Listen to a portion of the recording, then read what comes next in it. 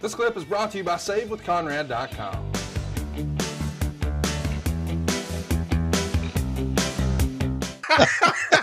All right, we're on the heels, by the way. The night before they did in Charlotte, North Carolina, Judgment Day 03. And on top of that card was a singles match for the World Heavyweight Championship. Kevin Nash would beat Triple H by DQ, but he took some lumps along the way. So we're going to see a little face-to-face confrontation here. And Hunter's pretty banged up. He's a little sore. We're going to track some of this promo.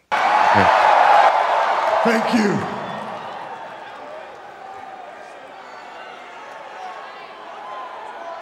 Oh.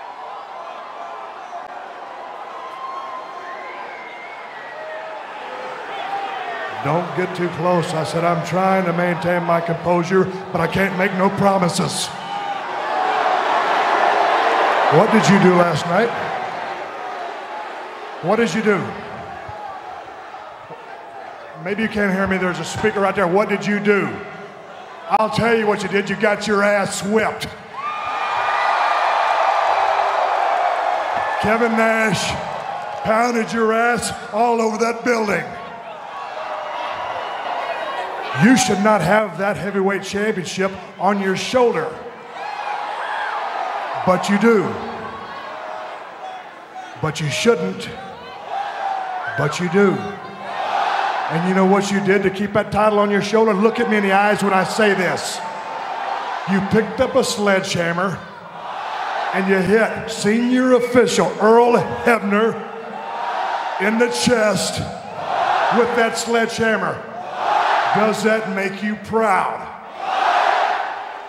You feel powerful? You're some kind of bully? You had to do that to save your ass? I can appreciate that maybe. But I can also appreciate the fact that you, Triple H, will wrestle tonight. Oh, man. Wait a minute, not after last night. Oh, man. Not after that not after that match last night. See, Austin, a lot of people think that you're just a drunk. Oh. Oh. There's more? I think you're just drunk with power. But let me catch you up to speed in case you missed part of the show last night while you were upstairs beating Eric Bischoff's liver into oblivion. Yes, Kevin Nash kicked my ass. But the fact remains, I am still the World Heavyweight Champion. That's true. Now, what that means is, that means around here, I got some stroke too. You see, and tonight, I'm beat up.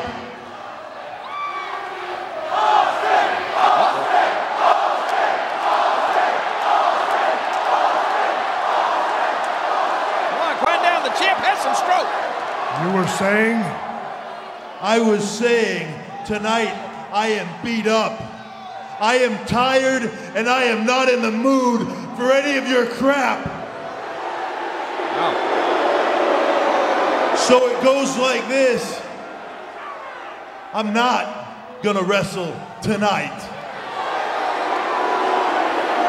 And that's final. Wipe that stupid smile off your face. Yes, you will wrestle tonight. But because you see the sympathy on my face, the compassion emanating from my pores, because I feel your pain, I'm going to allow you, Triple H, to pick your own opponent tonight. You can pick your own opponent tonight as long as that opponent is a former world champion. What? So that means your options are Kane, Shawn Michaels,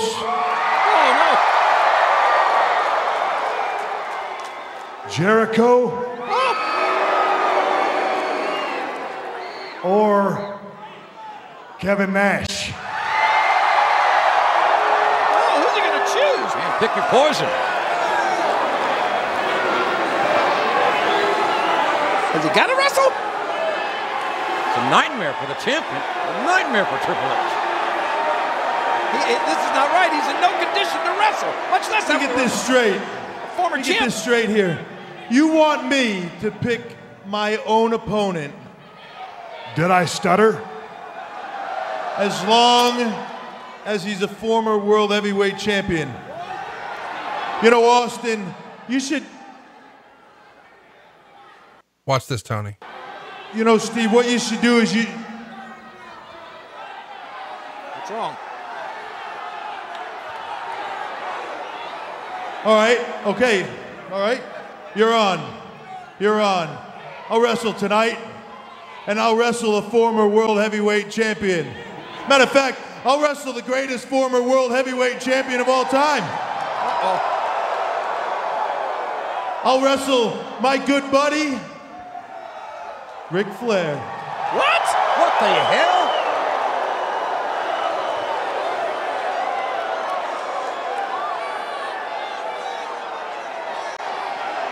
Oh yeah, Austin, and since you gave me the authority, that's the bottom line, because the game said so. Wow! So there you see, the stage is set, and I love it. Look at Flair. He's like, wait a minute, what? Very You well see done. Austin cut eyes at Flair, and now it's all set, man. Look, Wow. look at Flair talking to him up the ring. Like, wait a minute, what are you doing? Why are we doing this? That's tremendous. Man, Great fucking angle, man. when wrestling is fucking good, there ain't nothing better, man. Yep, you're right. Don't get me wrong. Some of the shit we have to sit through sometimes on this show, less than ideal. But man, Yeah. when it's good, fuck, it's so good. I'm really excited you're getting to see this because they keep this thread throughout the entire show. And we see some backstage interviews and then the match itself. These guys would be promoting their own. We're going to track it here. Okay. What? Eric, What? get up. Steve, I'm dying here. You Just can't die. It's Monday Night Raw. We got a show to run 50-50, you and me. I can't. I just need some time. Oh, we ain't got time. Oh God, Steve, come on. You got. Feel better now? By the way, that's me and Eric last year at the comic book convention in Chicago when we had a 3-way show. Do you remember? Oh yeah. Look, man, hamburgers, hot dogs, jalapeno peppers. I can't do this redneck dad of yours, man. I can't. I've been doing it for years. It's worked wonders for me. You know what? What? I got just the thing for you. You got hammered last night. Hair of the dog. That's what you need. A little bit of the ham with it. I don't need no hair. I don't need no dogs. I Yeah, don't need nothing. yeah. I think you do. I think. Literally every day of your life is hair of the dog, is it not? Mm-hmm. I mean, regardless if there's alcohol involved or not, it's hair of the dog in the Schiavone household. Yes, it is. Yeah. I was just thinking of something when you talked about the Comic Con C2E2, Yeah. and we were backstage, and Eric wasn't there yet. Yeah.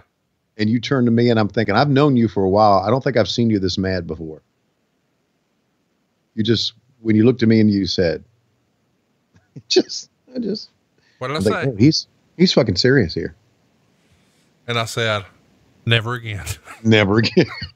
Kevin Nash. Don't you like? Which I understand where you're coming from. You ain't got to explain nothing to me. I saw what you did last night. You whooped ass. You beat Triple H's ass all over that building last night. I saw it. I said that I saw it. I put a stamp on you. I know what you're doing. You're making a damn statement. So don't get worried. As far as I'm concerned, right now you're the #1 contender. Do you understand me? #1 contender. That's saying a lot. As far as your future goes, as far as I'm concerned, you, Kevin Nash, have the winner of the match between Triple H and Ric Flair. God, You like that? Nash has got the winner. So there you go. We've got Kevin Nash a rematch lined up. What a special shit this is about to be. Hey, I'm overwhelmed. I mean, this is the greatest thing that's ever happened in my entire life. You had the entire roster. I mean, there's 4 or 5 great world champions there, but instead you pick me.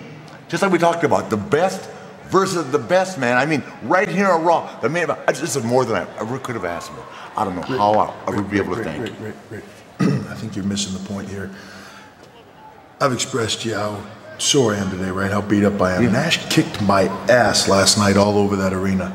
I was lucky to walk out with the title, okay? I've told you how sore, how beat up I am. I chose you not because you're Ric Flair. I chose you because you're Ric Flair. I chose you to stick it up Austin's ass. Now, we'll go out there, you'll talk a little trash, I'll talk a little trash, then you'll lay down. And I'll cover you. 1, 2, 3. Night off, we go home. Rick, don't worry about this, okay? Don't worry about it. Listen, you just lay there. I'll do the rest, all right? Triple H has got it all figured out, King. How many women over the years have told you, you just lay there, I'll handle the rest? None. How many do I wish? All of them. So what do you think of that, man? Rick's all excited. Oh man, this is more than I ever could have asked for. This is great, man. The best versus the best now, tonight on Raw. Shaping up to be. This is a very well done show thus far, isn't it? It really is. I mean, I think, again, you know, we said when wrestling's great, it's better than everything. And I think this is one of the better shows they put together because you do have this common thread and storyline going all the way through. And you got some way would have been Hall of Famers. I mean, just they're on a roll. Right. And your main storyline through this whole show and what a show it's going to be, Triple H and Ric Flair and your main event. Coming up next, we've got a little backstage segment that I'm going to try that continues the thread, dude. Who was their booker back then? Again, there's our guys, man. One of the more iconic commentary duos of all time. Probably the most identifiable, don't you think? Oh, there's without question. Yeah, good stuff, man. Look at them driving traffic to WWE.com. Who tried to run over Goldberg last week? Bret Hart. That would have been my write-in vote.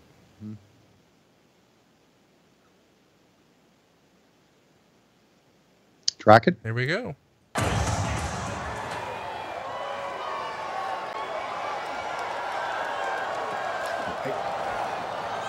I'm not here to confront you. I'm here to talk to you man to man, out of respect. And Rick, I'm here to tell you, you cannot go out there tonight and lay down for Triple H. I want you to hear me out. 15 years ago, you came out on TV and you told the world that you were the measuring stick, you were the standard that every guy in this business should aspire to be. And I heard that, and I went out and spent every day for the next 15 years trying to reach that level. Look at Flair's lip quivering. That I did it. But I'm telling you, you know as well as I do, you're only as good as your last match.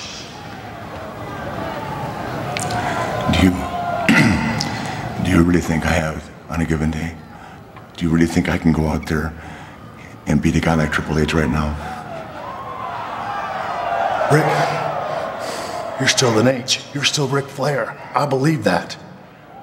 The question you gotta ask yourself is, do you still believe that? I know you can do it.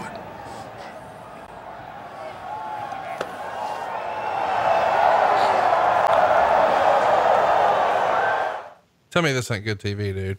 It is good TV. It's great TV. And I was also thinking it doesn't take much to get an old fucker to cry, does it? When people talk about how important he was to their career and it's someone he respects and admires like that, man, he's just, it's real to him. Oh yeah. And it comes. Maybe wait and tell us in a few minutes. Okay. They're previewing the Ric Flair match, talking about what a big night it is, especially here in Flair country, that it's a dream match. And we're going to see Ric Flair in just a moment. But first, Eric Bischoff and Stone Cold, we're going to track it. Eric Bischoff, how about a son, bring it back? You got your ears on. How about you, Eric Bischoff? You got a copy, bring it back. You got a copy? What's your 20? Get it, let's see me talk. Hold on, I got something else for you. It's a little bit better than that. Hold on. Make you feel better. Hey, we got a show to do. We got a show to do. How great is Stone Cold as an entertainer? Dude, as an entertainer, second to none. Oh, hell yeah! Oh, no, okay, stop all that, kid. This is a bunch of crap.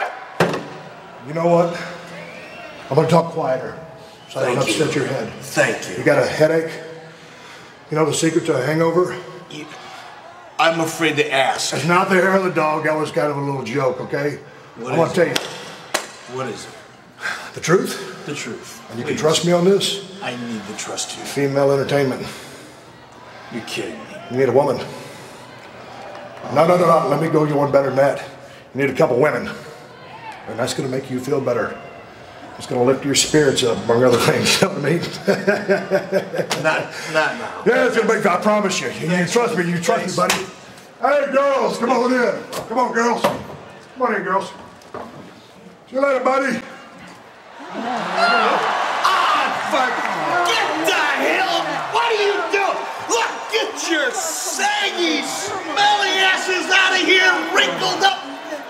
Look, get the hell out of my office. Get your hands off of me. Get out of my office. I don't want to hear you. I don't want to see you. I don't want to smell you. I just want to know you.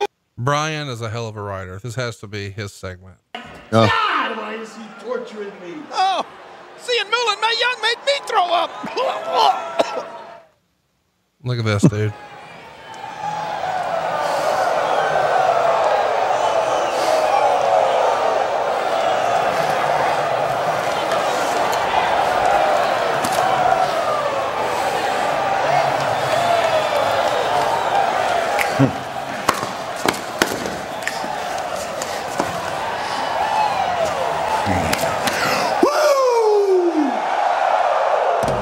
Getting hyped up, man. Main event coming up. Wow.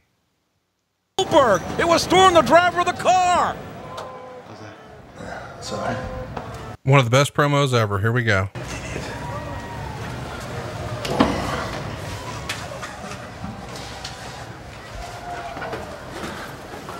Hunter. Hey. Have you seen this thing about Freddie Blassie here with the... Hunter, I need to talk to you.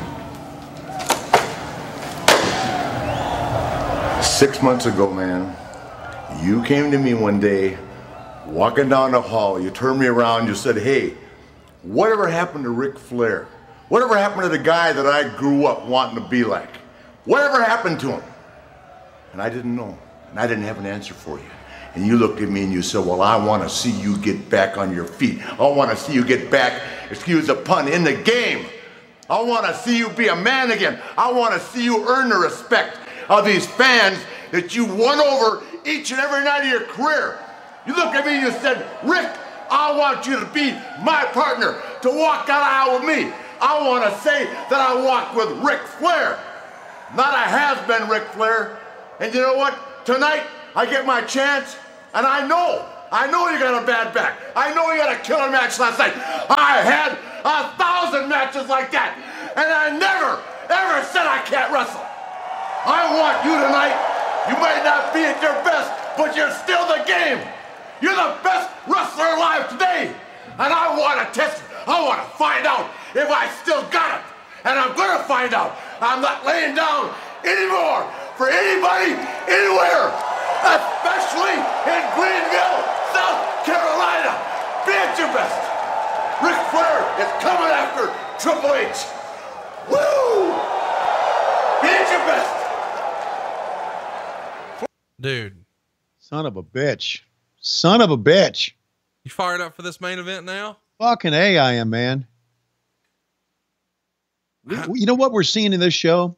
We are seeing the things that have made Stone Cold and Ric Flair both great. Absolutely.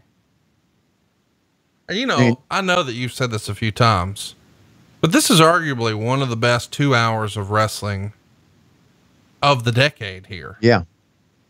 I mean, I'm sure there were other great shows, but everything on this show has told, I mean, you know, obviously you could argue, oh, well, the Rodney Mack match or whatever. Yeah, but still had a story to it. Absolutely. There was a story to all of it. It all fit together. And the thread of Stone Cold terrorizing Eric Bischoff and trying to figure out who hit Bill Goldberg's car. And then this whole Triple H Ric Flair thing bubbling up underneath all of it. Just really, really a special Raw. Well, I'm having a good time, and you and I don't necessarily always have a good time watching some of this stuff. We try to make the best out of it. As you. Hey, it's Conrad Thompson. Thanks for checking out the podcast here on YouTube. Be sure to hit the subscribe button and the notifications bell so you get a notice anytime we upload some new content. And go save yourself some money right now. If you're in a 30-year loan or you have credit card debt, it's not a matter of if I can save you money. It's a matter of how much. Find out right now for free at SaveWithConrad.com.